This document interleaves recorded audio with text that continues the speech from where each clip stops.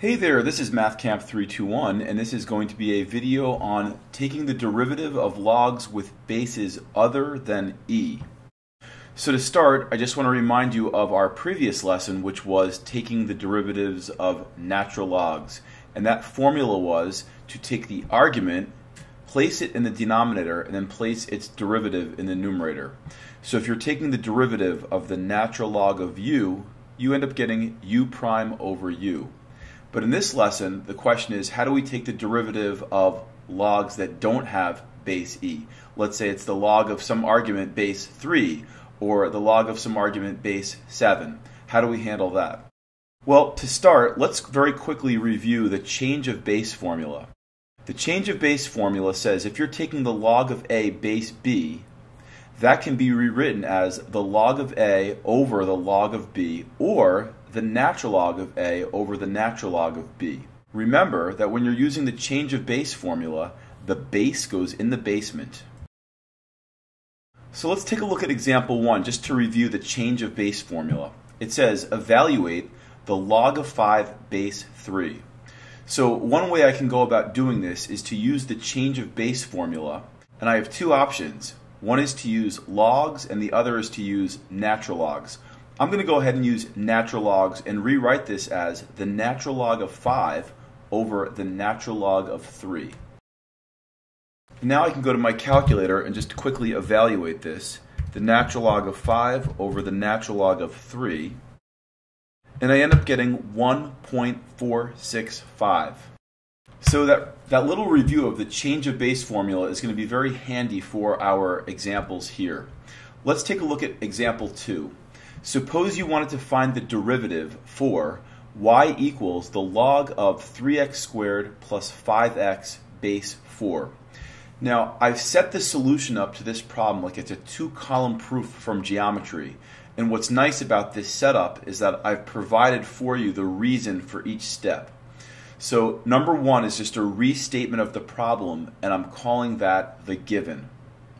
Step 2 says rewrite using the change of base formula, the ln version.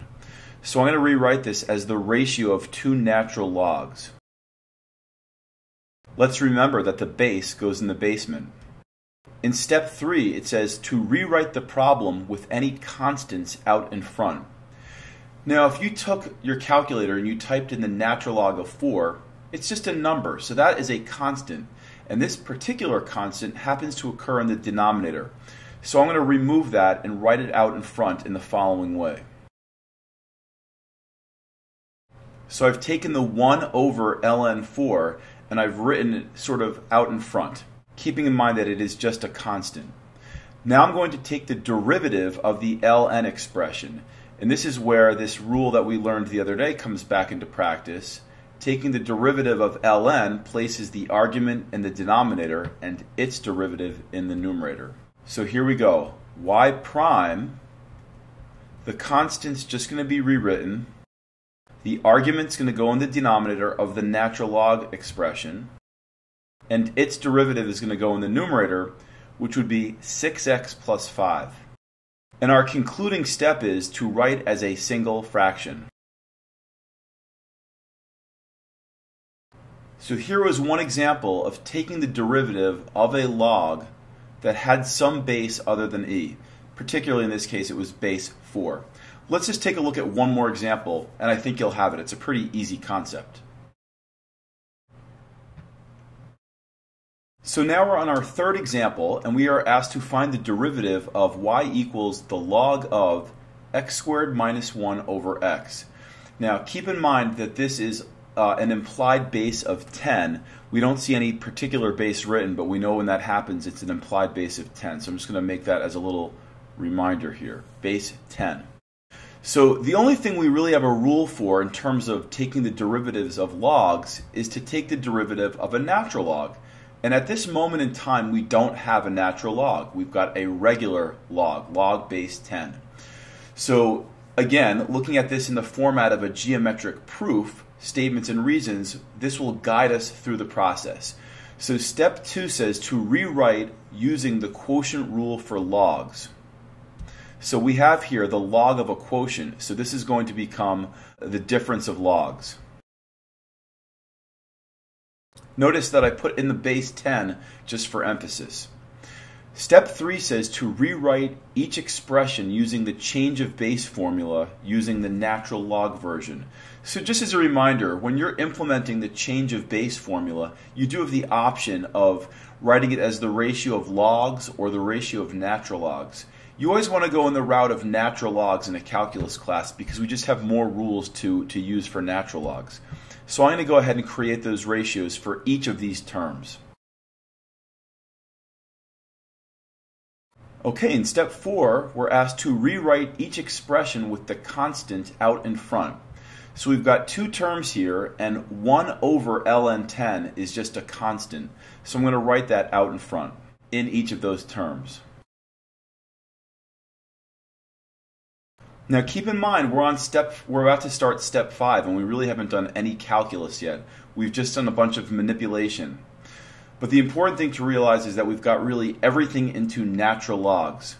So step 5 says to take the derivative of the natural log expressions. So since I'm taking a derivative, I will notate that accordingly as y prime. The leading constants that are out in front can just be rewritten. Now when I take the derivative of a natural log, the argument goes into the denominator, and its derivative goes into the numerator. The constants can be rewritten in front. Now I'm going to take the derivative of ln of x, so the argument goes into the denominator, and its derivative goes into the numerator. Now step 6 says to factor out the constant. So let's note the fact that I've got the same constant in both terms. I've got it here, and I also have it here.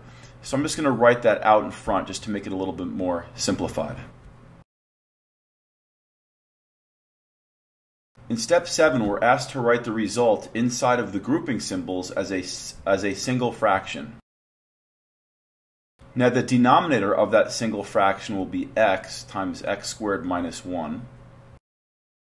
Now what I'm missing from this old fraction to look like the new one is an x.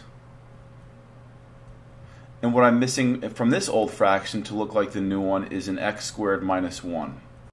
So the new numerator is going to be 2x squared minus x squared plus 1. Don't forget that there's a negative here, and that negative is going to be distributed. And our final step is to simplify, so we're just about done here.